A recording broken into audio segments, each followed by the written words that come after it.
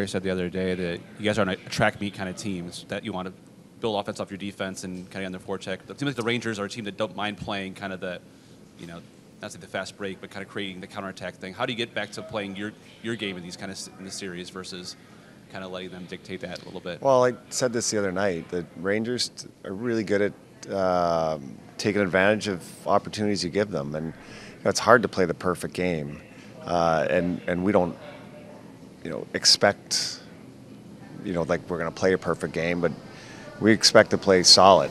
And when you give up the opportunities we've given up, good teams like the Rangers take advantage of them. So, limiting their chances off the rush, we gave up way too many last night. And when we're doing that, even if they don't score, now we're playing D zone. Now you're having to chip and change, and it just takes, you're kind of out of sync in your game. So, we're limiting the amount of odd man rushes we give up on, things we're doing, whether we're turnover, a little bit of blown coverage.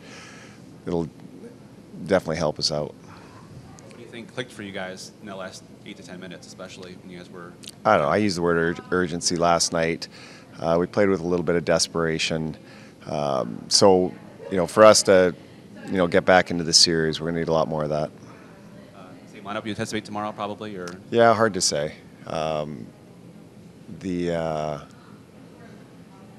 It'll be, if not the same, it'll be close.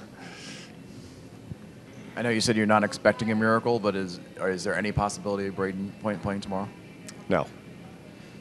You had Stamkos playing center more a little bit towards the end of the game last night. Is that kind of trying to fill that hole more a little bit, or? Yeah, so especially when we've gone 11-7, we've moved guys around. Guys are used to it. Sammer can play in any situation possible. He's played a lot of center this year. He's played a lot of wing. Again, we're trying to find some answers last night, score some goals. When he went back in the middle, he did some good things for us. So, we'll see how that bodes well for tomorrow if we continue to do that. But it's, take away positions guys are playing. It's our team game that's got to get better, and we know that. This, as far as Shesterkin, do you feel like you've done enough to maybe make it harder for him? What can you do better, maybe? Well, some parts of the game we have, and some parts we haven't. But I think I always say this: if somebody's asking me that question, you already know the answer, and I know the answer, so you can go from there. Is there anything at home with last change that you can do with the matchups differently? Oh, there's lots of things, but now we can dictate who's on the ice with whom. But in the end, you can, if your urgency is low or you're going to turn the pucks over, we're going to give up the rushes we're giving up, the matches don't really matter. It's our team game that we got to get better at. Is it nice to have this? No question. Is it nice to be in front of our fans? No question. But there's what I've talked about is the urgency part of our game has got to step up here. And Adam Fox, just what makes him so hard to play against, especially last night when he kind of was able to do so much with the He is, it's like he's got ice in his veins.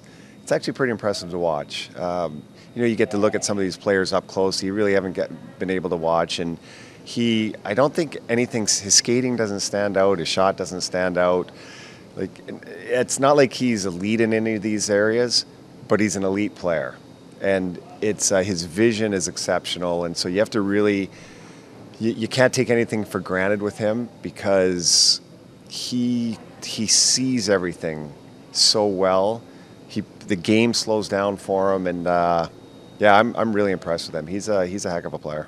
Do you need more of an appreciation for players like that over a playoff series when you're seeing them kind of every day?